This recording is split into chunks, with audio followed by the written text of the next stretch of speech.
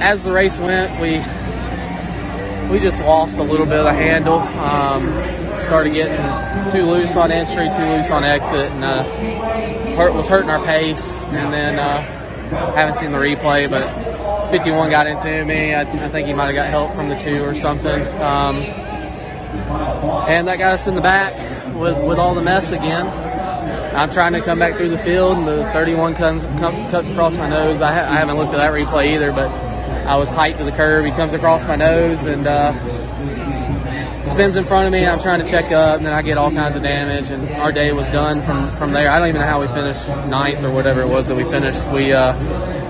Steering was way off. It was like at the 3 o'clock position, and I was doing all I could to try to get back up there, and was hoping for something to potentially happen to the 7, and I knew the 16 was having issues, so all we could do was hope and pray that something happened to the 7 and the 19 didn't win, and we were going to have enough. But all in all, everybody at RCR's worked their tails off all season long, and come up short like this stings, but we'll come back next year stronger, and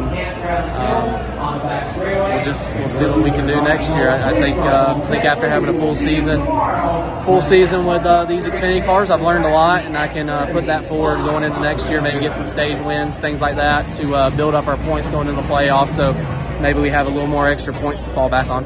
Did anybody say anything to you after the race, or was that just anger? Well, I'm standing at my car, and somebody came up to me and starts running their mouth, and I kept warning them to walk away. I mean, I'm already mad that I'm not in the playoffs and about situations that happened on the racetrack, and they just kept on and kept on and kept on, and they ended up saying the right words that pissed me off enough, and some things happened.